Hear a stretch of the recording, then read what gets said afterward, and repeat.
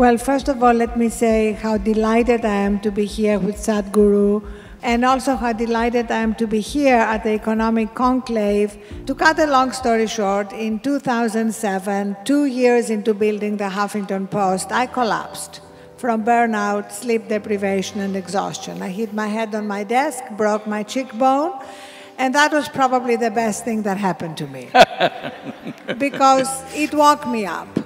I can show you 1 million people who just with a simple investment of 15–20 minutes in a day towards their meditative processes, suddenly their sleep quota has dropped anywhere between 1 to 4 hours, depending on how much they were sleeping earlier.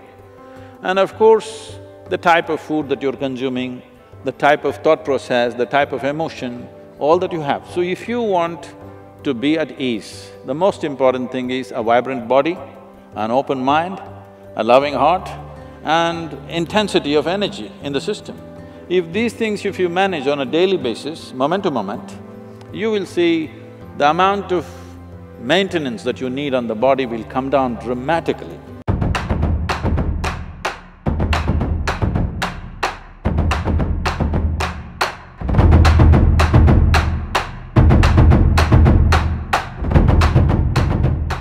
Why couldn't the whole thing be done in a few more extra online classes?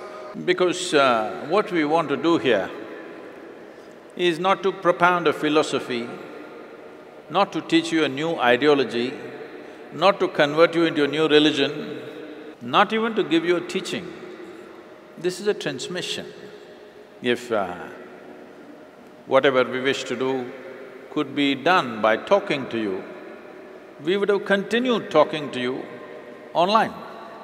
Because there is something that cannot be communicated in words, that's why we brought you here.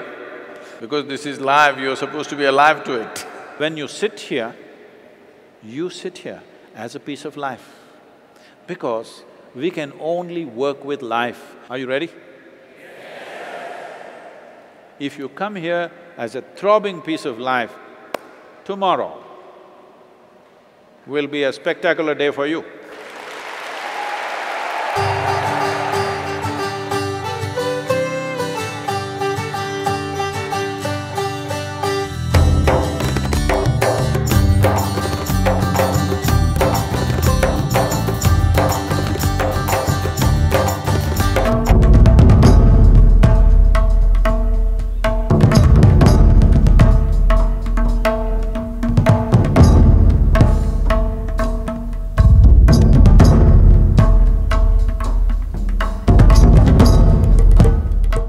If one has a certain amount of mastery over one's physical body, 15 to 20% of one's life and destiny will be in your hands.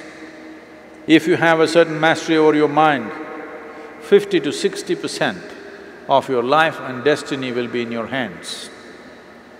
If you have mastery over your life energies, 100% of your life and destiny will be in your hands. How much of it are you going to take charge of is the question.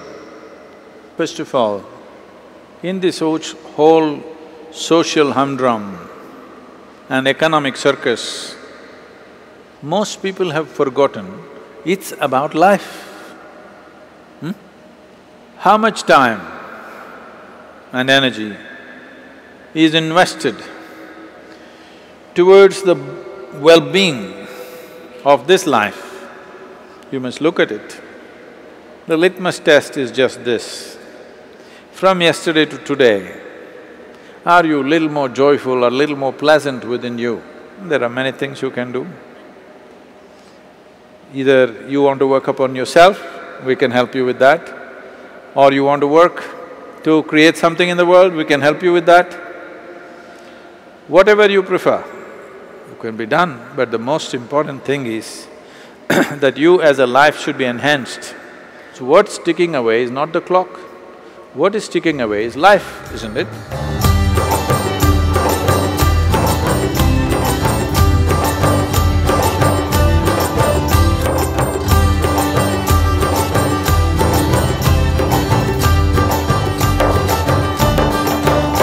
Because in ancient ancient times we were a great nation. It is not just going to happen, it needs striving, even if we have the fundamentals. Now, coming to soft power or, reaching out to the world through culture, spirituality, music, dance and various other things, I think the most important thing in my opinion is that we should remove the tag Indian from it. They are seeking for pleasantness and profoundness of life. Somebody thinks it's in the temple, somebody thinks it's in the bottle, but they're seeking the same thing. There is a window of somewhere between 15 to 30 years' time. In this, if we don't make a serious turnaround in the human consciousness, you will see 90% of humanity will be on chemicals. Already to grow food we use chemicals, to purify water we use chemicals, our air is full of chemicals, water is full of chemicals, and everybody is on some kind of medication. Before a large number of human beings or a huge percentage of human beings become chemically controlled, we must turn human consciousness around. This is the responsibility of this generation. This is our time on the planet. What are we going to make out of it is our business. Please, let's make it happen.